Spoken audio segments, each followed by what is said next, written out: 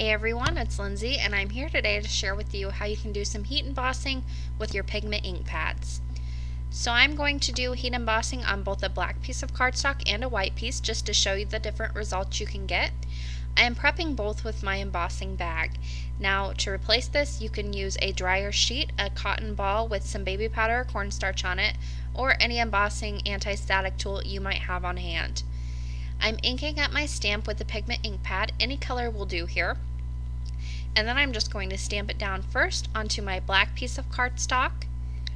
And then I can re-ink my stamp and stamp it onto the white piece of cardstock. Now because this ink stays wet long, you do need to move just a little quickly, but you have time to stamp them both out and the embossing powder will still stick to the ink because it still will be nice and wet. So once I have stamped that down onto both pieces of cardstock, I will lay them both onto this folded piece of paper here and then sprinkle on some clear embossing powder. Now you do need to use clear embossing powder here so the color does show through. I'm using a regular clear embossing powder. You can use whatever clear embossing powder you have on hand.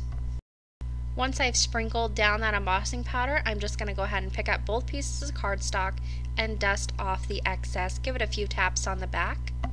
And then I can funnel all that extra embossing powder that is left over on the white piece of paper back into its container so you don't waste any at all.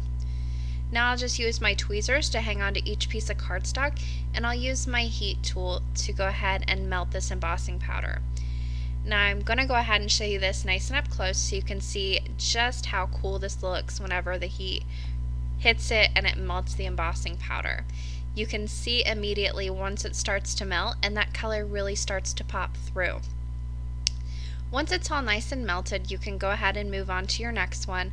You don't want to overheat this because you can melt your embossing powder, so just make sure you don't overheat, but you also don't want to underheat because then your embossing powder won't stick to the image.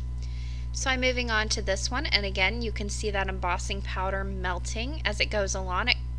It goes from white to a nice clear shiny finish, and it will end up being a very hard finish as well.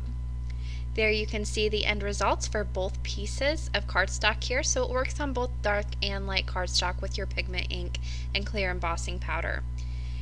There's a closer look at the end results, and if you guys are interested in the supplies I used today, they're all linked over on my blog. The link is in the description box below. Thanks for watching.